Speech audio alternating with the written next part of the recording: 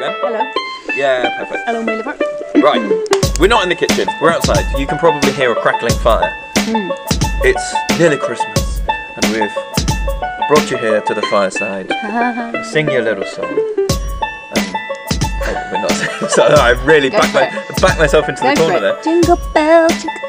Oh, I was going for like more of a James Dean, slightly like 2 glasses of whiskey and like. You can't really hear the words, but you know. Your Christmas. It's the type of music. Oh.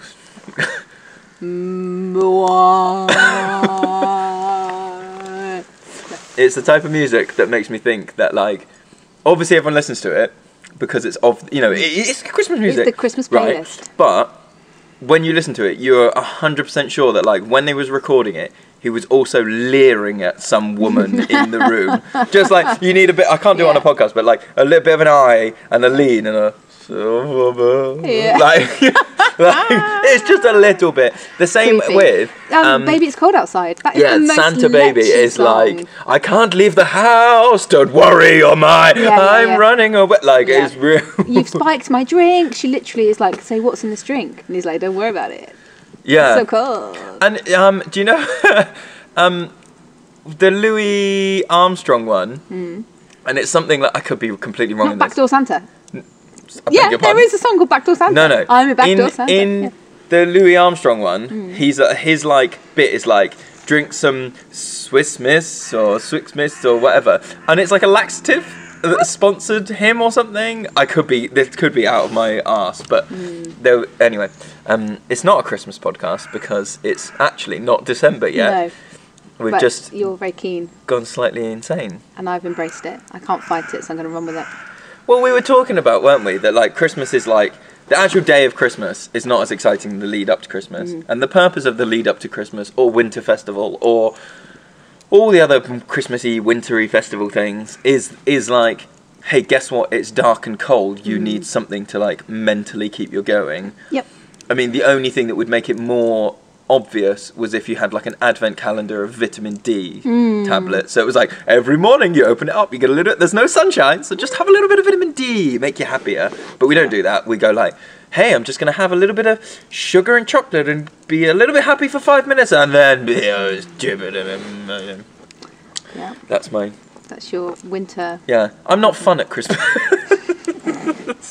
I sit around just telling everyone the sun's gone. Yeah. Right.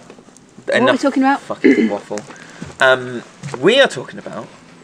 What was the official? I wrote it really well. Resilience.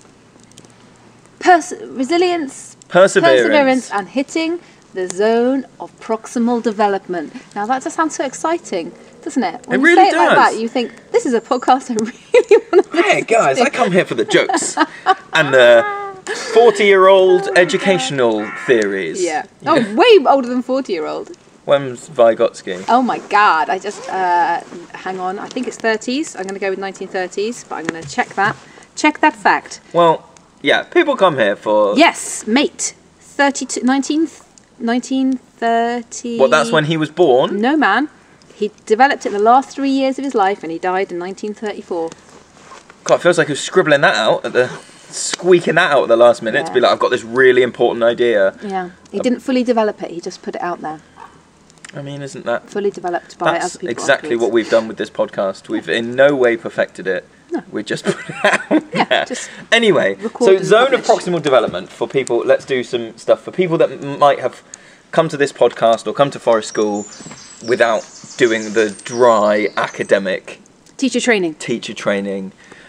So the zone of proximal development is the idea that the most effective learning takes place in this little narrow band. And if you think about difficulty in sort of like a bar chart going up, and it's kind of like too easy for say 60% of the activities can be, and then so that is not challenging, it's not stimulating. Or you could just say, you could view it in another way as like a circle, instead of like negative, too easy, you can just view it as like a circle. In the middle of the circle, it's like stuff that a child, we're going to talk about in context of children, stuff a child can do by themselves. They can just do it.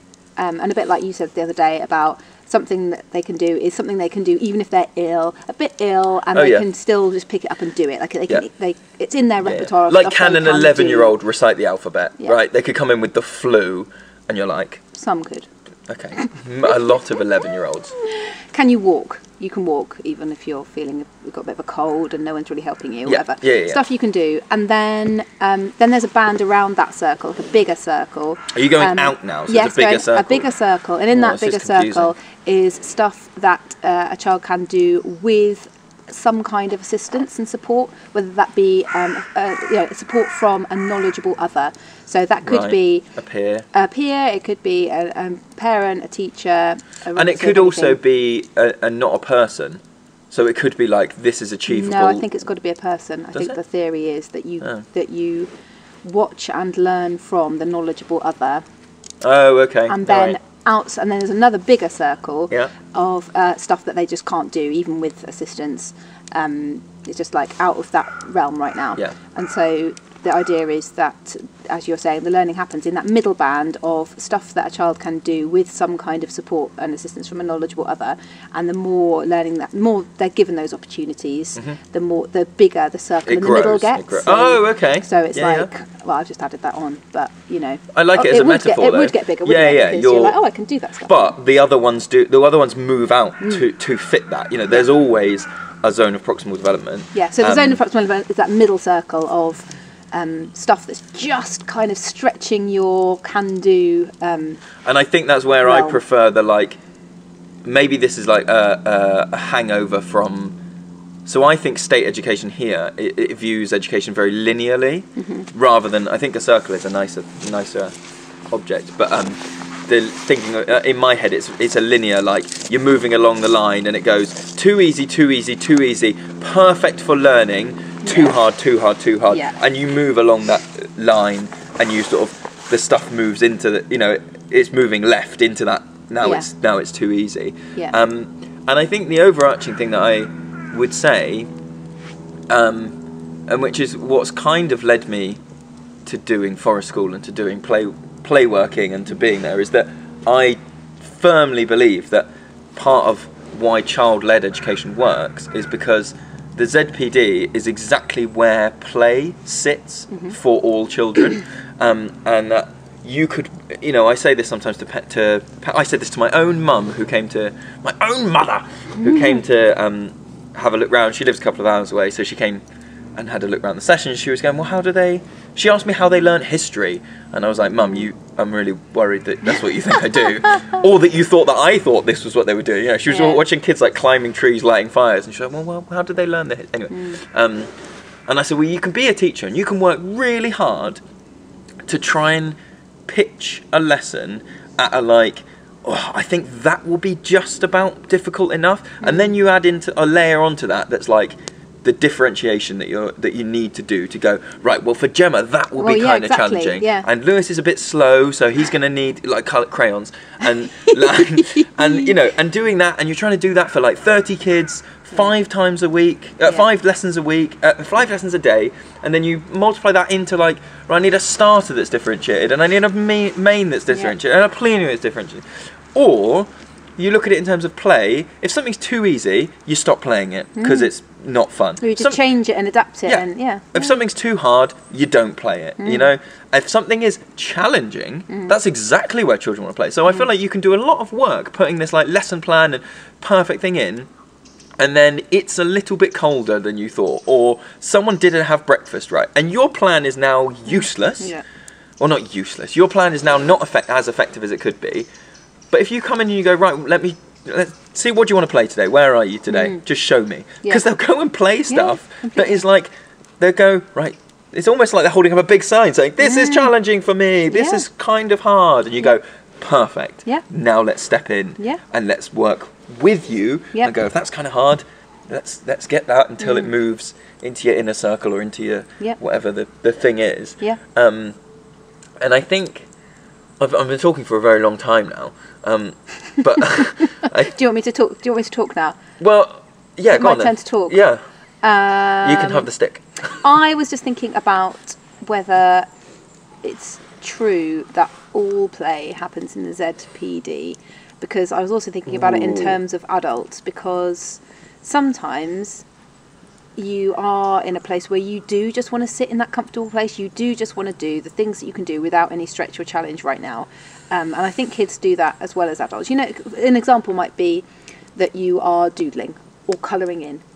That kind of meditative, I am playing because I'm there, just colouring or doodling. And I doodle the same doodles now that I've doodled since I was about 13, and I know because I've got my diaries from then, and my hand naturally makes the same shapes when I'm doodling, and I do this kind of weird like spiral thing. Get into that flow state. Naturally do that. But flow state needs a certain amount of challenge. And I would say, I'm going to talk again, I'm going to steamroll all over you. Well, you know. Because I'm a man and therefore more important. Get out. That's not... Get out! Of the I woods. think that is... Can I just finish my thought? I suppose. So that I can't now because you've talked about flow. Go for it. Well, I think you are still playing in your ZPD. I just think the ZPD is not a fixed place.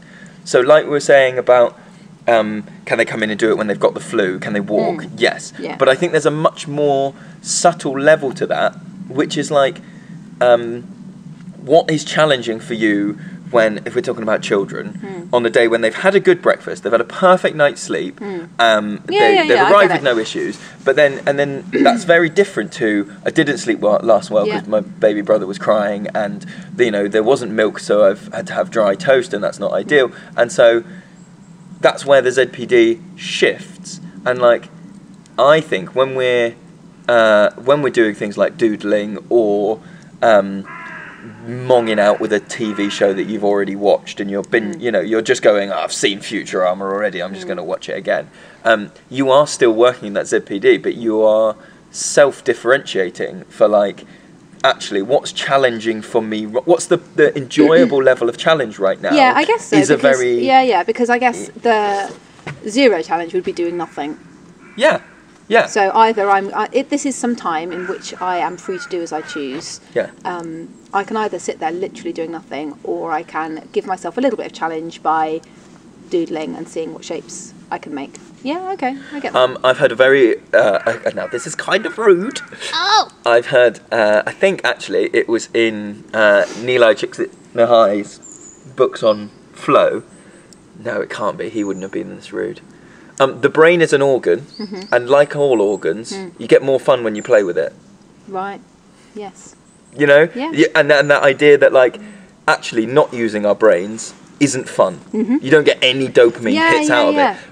And in the same way of like sometimes running 2 miles is hard, and sometimes getting up and walking round the village is, we adapt that level of challenge. It's not always running 2 miles is always exactly the same level of difficulty to me. You adapt, and you have different things. And when you're doodling, like if we can just go down that rabbit hole with doodling, it's self-imposed. So you're deciding how neat that doodle has to be, or how focused you have to be with it. You could do like a real sloppy whatever. You'd still be doodling, and some days that might be as difficult as you want to make it. You're on quite an intense phone call, and you're just scribbling and cross-hatching. Sometimes I cross-hatch and just do darker and darker things, and it looks like I've got real emotional problems because the page just gets darker and darker as I carve it through the hole. And you rip the paper. Yes, and then you start on the next page. But you're self-mediating where your ZPD is. And I think then that this flows into, if we're talking about how does this come into our practice, is one, as I think I touched on, is being really flexible with your planning, and being really like, I say it quite a lot, but meeting them where they are, not meeting them where they were, not meeting them where you think they should be, arriving and almost having a like non-verbal conversation of where are you right now, where are you today. And I think that's where, again, state schooling has this thing of like, well, we did that yesterday, so now we're going to do yesterday plus 1, and then we'll do yesterday plus 2. And there's very little time to keep going. Oh, okay, where are you? Let's. Oh, There's- actually, you've there's jumped. no You've jumped trust- ahead loads. There's no trust in the child or the teacher at the moment in the state system, I don't think, because you're not trusting that the child is going to. Sorry, I'm just pausing because I'm getting more and more green ink on my hands. Your hands are going green. Have I got a green face? Huh? A little bit on your nose, on both of your nostrils. This is ink. It's You've not. gone green. Something about my person is leaking Oh, green ink. it's plague. Yeah, you've got It's plague. forest plague. I've literally green fingers. Yeah. So that trust. That, Why are you rubbing your hand? You just rubbed your hands on your nose and your forehead. You're gonna look like Shrek before we're finished. Oh my gosh. Stop rubbing your face. It's because it's on there and I need to get it off. Yeah, so There's no trust. The trust in the child that they will want to learn, like you're saying about the brain being occupied when you're using it. It's like at the moment that whole thing of like, well, unless you really push these children, they're just going to get like mentally complacent, overweight, flabby, unfit, like not even proper citizens of the world. Oh, because, like they're not like that already. No, I'm joking. you know, unless you do something to them, you know, they're going to do that. And how show us that you're challenging Humans are an them. incredible How can you push species them? in that, like, we play to learn, and we have done for what's the human species? 10,000, 100,000 years. That's how we have adapted. That's why we have dominated the planet. Is because we play and we learn through play and we adapt and we do all this stuff. And then last 200 years. If you're just if you're just listening to the last one where we're breaking down schools and why they don't teach, you're well on board with me now. But going like, this, like you say, this idea of if you don't push it into people, they'll have no motivation to learn. And also no trust in teachers. So if you, we sort of take a curriculum for granted now, but the national curriculum in Britain has only been around since the 80s, and before that, teachers were more free to teach what the heck they wanted, and so then you could be more child-led in your approach, and there was trust in you as a professional to do that and to adapt, like you're saying. I've planned this because they were interested in that yesterday. Oh, they're not interested in it today. I'm going to change this actually. Oh, you've just said something that's made me go off down a rabbit hole, and let's explore that right now. Whereas, but I think that's there isn't. I think they're parallel topics, but they're slightly different things, because one part of it is interest and following children's interest and going, that's the ZPD that is challenging and interesting, and the other bit is that you could stay on exactly the same track on exactly the same topic, but move backwards and forwards and be flexible about, like, okay, we talked to you yesterday about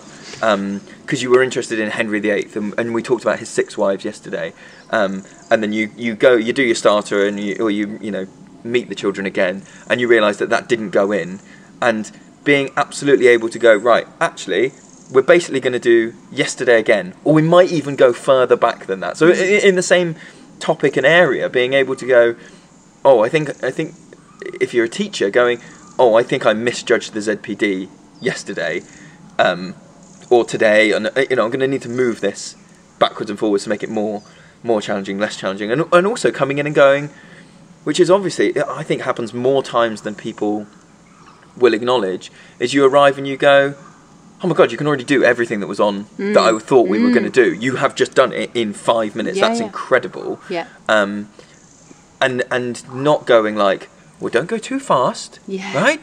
You've got to slow the bright ones down a little bit so that you can make move sure you've as a underlined class. the date. Just You can't do the extension until you've done everything perfectly. yeah. So that is the kind of crux of it, and then applying that to practice here in the woods. Raven's Shush, back Mr. again. Raven.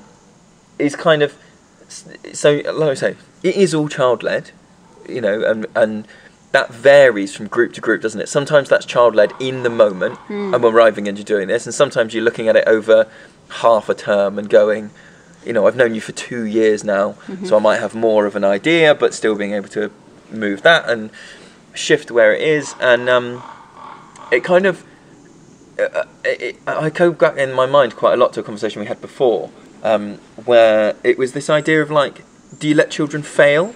Yes. You know, and the level of perseverance and I feel like it's sometimes I feel like it's like hiding the fact that you got the ZPD wrong. If you arrive with a topic that that children then can't achieve, you know, or an activity that, you know, they can't achieve, and rather than going, oh right, this is the wrong activity for you right now, let's scale it to whatever, you go, yeah, but if I give you 8 crutches and I do the first bit for you and then I layer that on top, oh, you've achieved it. You go, well, you didn't achieve it. You know, you've kind of like... But if you're always giving them things that they can't do, then also they're just going to get cheesed reflection. off, and you know, and they won't engage, and they'll automatically assume they can't do anything because they can never do anything that you showed them. Yeah, but I think there's a difference between if I think about something, maybe like whittling, like, you know, you're doing let's say making a spoon and going, oh, you saw the wood, you draw the spoon on it, carve it down, and then you make it thing, you know, do whatever. And sometimes the right thing to do is to kind of go, oh, I've given you like a spoon blank. Yep. Can you now finish it? Or, you know, we've drawn the spoon together, and you there's always one way where you work backwards, so the children are doing more of the activity. The first bit is just, can you cut down the mallet? You know, cut with the bill hook or whatever, and then you go, oh, can you saw the log and then cut down the mallet, and then it becomes completely independent. You're still making the same outcome every time. Which I don't... My experience is that progressive learning isn't as impactful as kind of going the other way, where the end product is different each time because you've made a greater thing. Always arriving at the same place. It's almost like running a marathon.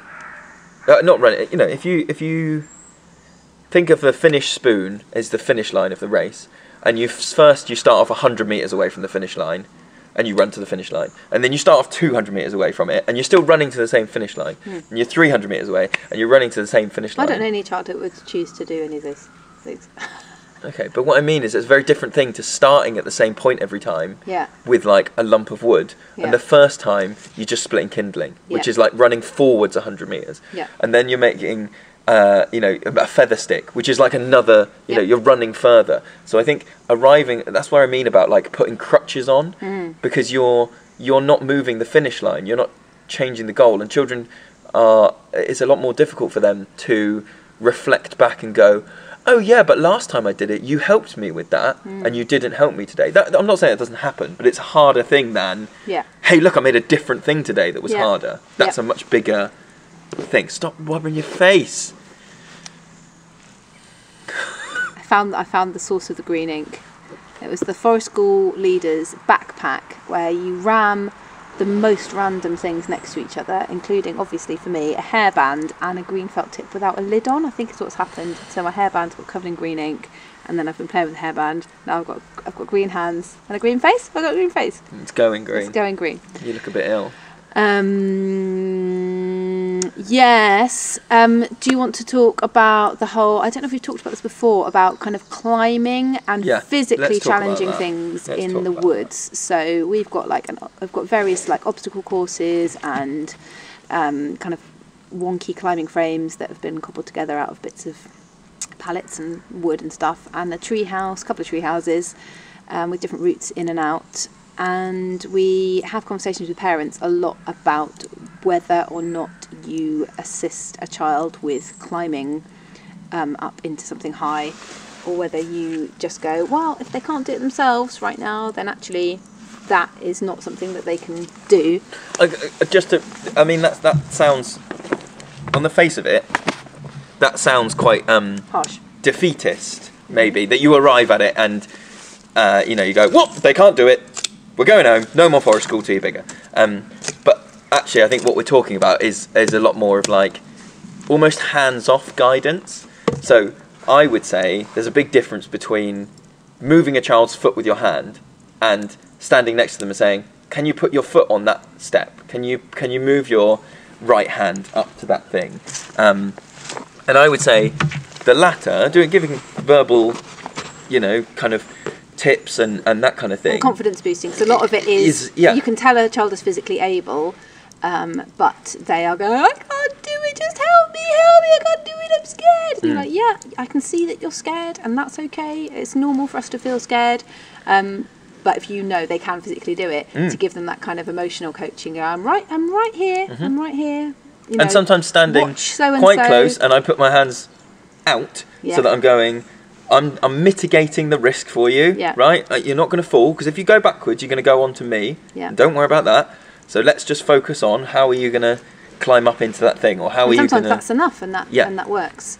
And sometimes that isn't enough, because that's the other difference, isn't it? Yes. It's about emotional resilience and persistence rather than physical. So one child has given it a go, got really scared that it's too high, cried, had a meltdown, and then walked away from it. And then, having had that experience, the following week they go that little bit further without the crying, and then 3 weeks later they're just like zoop, and up they go, and that's fine. Which they wouldn't have experienced any of that progress if you had just helped them physically, or gone, oh, okay, you can't do it, walk away, as you say. We wouldn't go, okay, no, it's not for you, you can't do it. And so I guess that's a good example of something that isn't in the emotional ZPD at the beginning of the process. That is way beyond the ZPD. Well, that's kind of, I think that led quite neatly into what I was just going to say, which is that my understanding of the Vygotsky learning theory is that it's very much looking at academic learning or as you say, physical learning. And it's quite interesting to apply it socially and socially and emotionally to what's socially and emotionally difficult for children, because with a treehouse or an activity that's on a table, if you're in a child-led setting, it's quite easy to walk away from, to go, I've had a good old go at this, and Gemma and Lewis stood next to me and they kind of coached me, but you just get some children that go, not today. My little boy has now clocked onto the idea of, when I bigger, can I do this? And I go, maybe. And we've talked about, that he'll be bigger next week, but also he'll be bigger in a longer stretch of time. So he's quite up for, I can't do it now, maybe when I'm bigger. And you go, okay, cool. But what I was going to say was, like, tree houses you can walk away from. Activities, unless you're in a school where they're sitting down and next to you and saying you must do the writing today, you can kind of get away from. But emotional stuff is sometimes harder to step away from. If you're not ready for a very challenging situation, like somebody shouting in your face because you have taken their thing, right? Even or if a game that's very or someone disagrees about the rules, or those kind of things, they're much harder for children to put their hands up and go, no, I'm out. Because there's another player. The treehouse doesn't follow you and go, oi, you've got to climb me. But another child will follow you and go, no, we need to talk about these rules. We need to, we're not going to carry on playing until you sort this out. And that, I think, is something that practitioners need to be mindful of when they're dealing with kind of social and emotional situations, is that sometimes the children just can't get out of them. There isn't an easy... And I think that's that instinctive moment where you shift from going, okay, I'm adapting to the child, I'm letting them lead, I'm doing that thing, and then you shift into, right, distraction time, we're doing this, who wants to bake a cake now? Who wants to, I'm going to do this if anyone wants to play. And then and you can almost hear the kind of little sighs of relief of those people that are like, oh my gosh, thank you for saving me from that thing that I couldn't do and couldn't escape from. But as we're saying about the ZPD, and particularly we're thinking about perseverance, is when you, as a leader, start to see that situation arise again, is not immediately going, oh, little Jeffrey can't handle it when the rules are changed, so I'm immediately going to step in. You have to let them try the treehouse again. You have to go, okay, you're gonna fall off this bike again. Watch them flounder a little bit, which is hard, definitely hard. It's really to do. hard. Yeah. But they talk about it. You've got to remember to frame it as a denial for them. That's what I find easier to do. So it's really uncomfortable to watch somebody flounder, but if you don't, you are robbing them of an experience that's incredibly valuable for them, not just in that moment, not just about being able to use scissors or climb up a treehouse or sort out the argument with their friend, but long term, you are building a person that is not capable, and so because they've never experienced that. It's learned helplessness, isn't it? Yeah. It's the same as So learned helplessness can be, with all these things, I feel like the physical is a lot more easy to imagine. So learned helplessness is the child at the bottom of a climbing frame shouting, "Daddy, you need to put me in the climbing frame." That's learned helplessness, to not try. To, if they try and then they're like, "I can't do it," then that's a different thing. But the children that arrive at a challenge and go, "Nope, you need to help me." But learned helplessness, social and emotionally, is the children that immediately come to an adult with everything. And that is one of the things that I do think a lot of schools foster in children is a learned helplessness. We've had that discussion before, haven't we? About that's one of my favourite bits of It's Okay Not to Share, which we talk about all the time. But the chapter, I can't remember what it's called, but it was such a light bulb moment for me about assisting children dealing with disagreements like that, or they so and so pushed me. Yeah. Gemma Lewis, they pushed me, or they splashed the water and it went in my face, or whatever. And so a traditional approach. It's a deep breath before when they come to that. You go.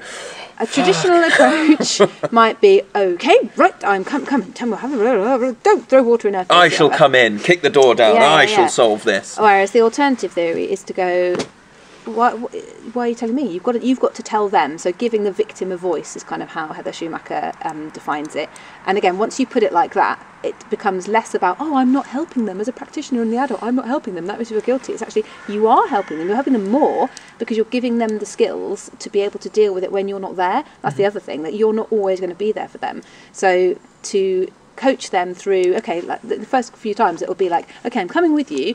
I'd like, you need to tell him, stop it, little Billy Bob.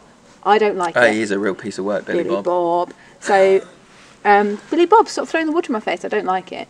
And then they literally kind of parrot it back, and they'll sometimes say it to you. Okay, look at Billy Bob. That's the person you're speaking to, and you do, and it does work. Well, I find with that there's a scale up of like, first one is like, I'll come and stand next to you and I'll say it, and the next one is like, you tell me the sentence and I'll go over and say it. So they practice saying it to you, and then you go, well, let's check what we're going to say, and then we'll go together and we'll say it, and then it's moving that ZPD of going, what's difficult, what's achievable but challenging, and let's move that. Slowly, which was catchy then monkey. a problem for my 5-year-old daughter, having been to our kindergarten and being kind of coached in that system. Just being in the best place. But she definitely owned that skill. She couldn't do it, and then she could do it, and I saw her doing it all the time at home and at kindergarten. And the thing is that kids don't, in my experience anyway, go back to the example of Billy Bob splashing the water in the face, if you give that victim the skills to, in a strong voice, stand their ground and look the person in the face and go, stop it, I don't like it. Billy Bob doesn't go, don't tell me to stop it, and escalate the situation, which you might imagine with a teenager or an adult. Smaller children are kind of more used, I guess, to being told what to do, or they're so sort of, they just handle the truth. They're like, okay, most of the time. And it's the same, it's a similar theory to, I think most people now would, or maybe I've made a big statement here, that there used to be a very prevalent idea of like, you wait till your father comes home. And my mum was definitely raised with that. Like, her mum was not the disciplinarian at all. But what that teaches you is that you are not the person that you need to worry about. That you are not, I mean, maybe that's a bad example because of the disciplinarian thing, but Billy Bob is not learning that he needs to have any consideration for this other child. He's learning that if he does it, he gets told off by the adult, by the bigger person. So actually the only person you need to impress is the only person you need to kowtow to is the adult, when actually you need to be going, I'm looking after my peers as well. They're saying a thing. Going back to my daughter to finish that anecdote, is that she then started school, and she noticed a difference in the kind of ethos there, and actually said to me at home, she was like, school is different to kindergarten. I said, that's right. And she said, yeah, they at kindergarten try and sort it out ourselves. And at school, they say we're not allowed to sort it out ourselves. We have to come and get a grown-up. And she gave an example of, someone wasn't playing in the way that other children wanted to play. Was it Billy Bob? It was Billy Bob throwing the water it? again in the water area. And I thought, that's really interesting. A, that it's different, which is maybe to be expected, but B, that she has picked up on it as like a major thing that's worthy of comment and discussion. But I thought, well, that's a real shame, because she's obviously shown you that she's capable of doing it, but I guess if you don't have everybody on the same page, that's the other thing, isn't it? It's like I guess you're it's jumping between worlds, and some it's kids the are fear used of to that. worst case scenario, I think, there, in that if you said to a lot of adults, and I've said this before, but I do really feel for mealtime assistants, because in general, again, big sweeping statement, they're the least trained in childcare in a school. It's not the teachers that have been, they're the least well paid, they have the least contact time with the children. Quite often it's, grands or relatives or people that are coming in for break time, and so they're not, privy to years of educational training and encouraged to look into play working and all this stuff. And if you said to them, do you want the children to sort it out? The jump to is the worst case scenario of two kids twatting each other in the face and going, we're sorting it out ourselves, miss, bang, and and actually that isn't the case, because that's a whole separate thing where you go, right, we can't hurt each other, obviously, but and I think that's part of it. And I do, I said before that in the last podcast where I was saying that people who do forest school are in a privileged position where we're in schools, and for the most part outside of the curriculum. I know that some people have to kowtow to the curriculum, that's a whole different thing, but for the most part we're outside of the curriculum, but we're in schools, and our job is our mandate is we're going to assess what these children need, and we're going to put that forward. And quite often people, I think, are embarrassed to say that actually what these children need is not to be able to name the 6 trees that are in our nature area. It's to be able to talk to each other in a way that's civil, or they need to be able to work something out when there's only 1 wheelbarrow and 6 kids. And we should have a little bit more pride in the social and emotional learning that we're doing, and the teaching that we're doing, and being able to go, not just going, little Sally has made progress because now she can recite the fire triangle, she can name things, and she can line up nicely at the gate. You want to go, Billy Bob was a prick when he turned up. And you maybe don't write this in his report, and you go, now he at least sometimes asks children if he can join in the game. That's huge progress. But that shift in perspective is so massive for so many educational practitioners. Oh yeah, if you're only doing forest school all the time, then that is completely obvious to you. But if you are, who does other things? If you are a teacher who has to teach their class the national curriculum 95% of the time, and then you take them outside for a couple of hours a week, or you are somebody who is employed for forest school, but you also end up doing loads of cover in the classroom. So basically most practitioners, or for anyone who's observing a forest school session, so there's lots of chat on support groups about that, about like, I've been observed and this is what they've told me, but I've been observed by my boss who's nothing to do with forest school. They are like deputy head of the primary school or whatever. It is so difficult to see. It's almost to us it's so obvious, and that is kind of the point, and it's about children's well-being and all of those social and emotional aspects which are the key to being a happy and well-functioning human being, and it's almost invisible. It's like invisible learning that you can't, and even when people do see it, they're like, how are you going to evidence that? How are you going to evidence the social and emotional progression and the well-being? Hang in my head. You just can't. Actually, it's about, and again, it goes back to kind of trusting the practitioner. And if there wasn't such a thing as Ofsted, and there was just general trust and belief that practitioners want the best for children in terms of, and as far as I'm concerned, like they are talking that Ofsted's going to put more kind of well-being and well-rounded business into their inspections. Oh, good. Let's dictate more stuff. But that is the overall point of of any kind of childcare / education is the happiness and well-being and, you know, social functioning of the child, because all the rest of it is extra, in my opinion. And if I can tie it back, you know, back round in a sort of circle, because we've waffled quite a bit, but I think there's a lot to be said for the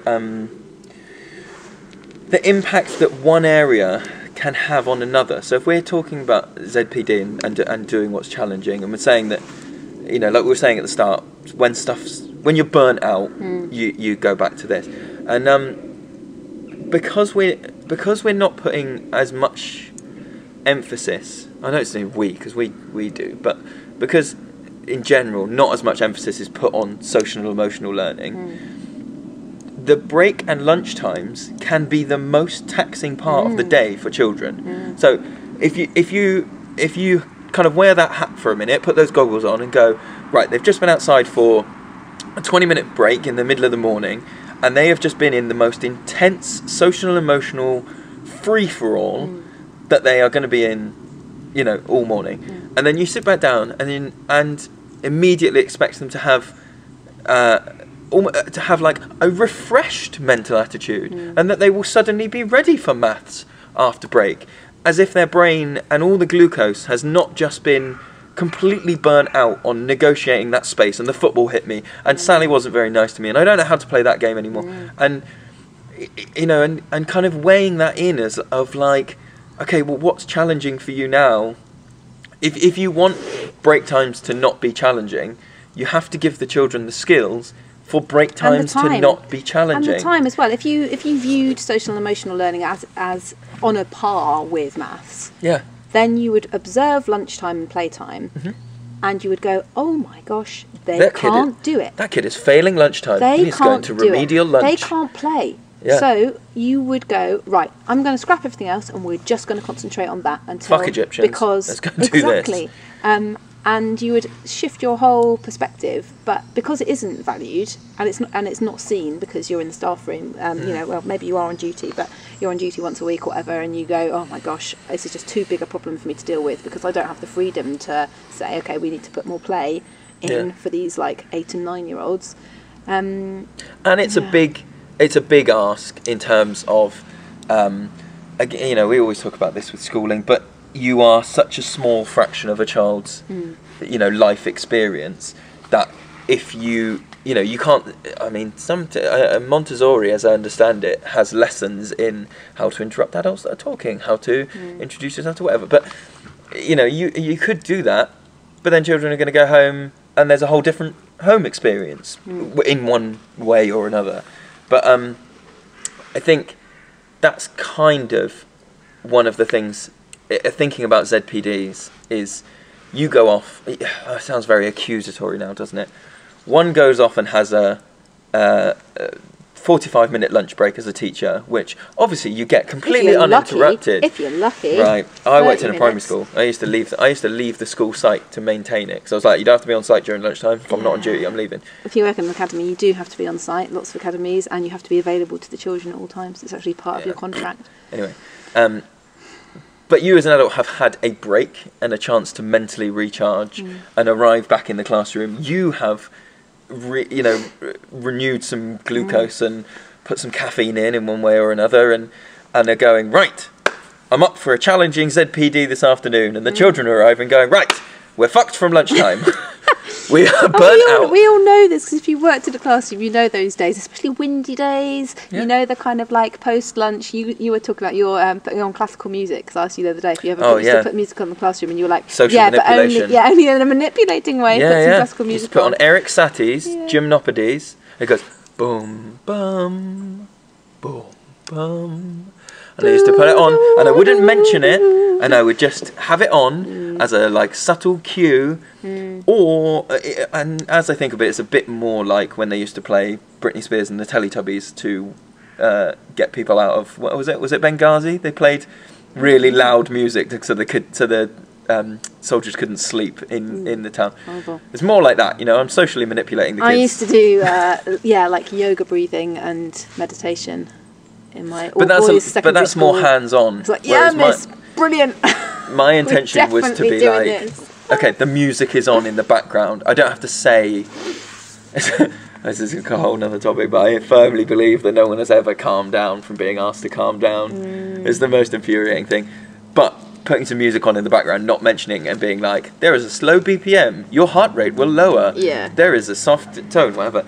So I think we kind of talked around in a circle there about challenges and perseverance and finding things difficult. And I hope, actually, I hope that we always have an impact, but I do hope that people go and reflect back on what is challenging for children, not just in terms of and for you, activity. I'm really interested in it from an adult perspective. I think it's, if anyone has an example of experiencing ZPD personally, either just in your own life or when you're being a practitioner, like for example when I was splitting the wood this morning and I suddenly went, do you know what, I could do this. So you showed me a new method of using the axe to split wood probably about 4 weeks ago now, and I did do it. I'm still not on but I got the hang of it. But today I tried it and I was just like, no, the universe is telling me to stop now, and there's a difference between perseverance and like getting that message from the universe about like, nah, I'm not going to do it, I am going to walk away, and I will try again, but today was not for me. And I'll stand next to you and I'll go, you got this, mate. Yeah, which is what you did the first time round. Yeah, I did. So if you've got any like interesting little, do you know what though? I just anecdotes. When you said I'm interested in ZPD, ZPD, whichever one, Z as an adult, in my head, do you ever have that thing where you like, maybe it's a primary school thing, but you laminated the pictures of the children's faces and you put them like above their pegs or on their plant pots or whatever, and I immediately plotted a class in terms of like, these children are easy to deal with, these children are challenging and I enjoy teaching them because it's a bit of a challenge, these children are well out of my ZPD and I cannot do it. But you don't get to walk away from it. It's that emotional thing, isn't it, of going, you can't just go, he's too I mean, you can to a point, but you know, it'd be interesting to go to a management meeting and just go, I really feel that Billy Bob is outside of my ZPD as a teacher, so that's really good. Could you move or just help me, or help me. Or help me. Yeah, help me. Help me.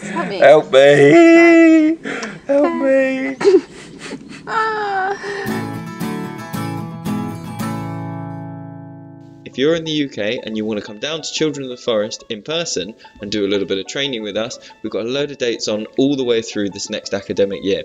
If you go to our Facebook page or our website, you'll be able to see all the dates and the titles of the courses, and make sure you've got your ticket as soon as possible.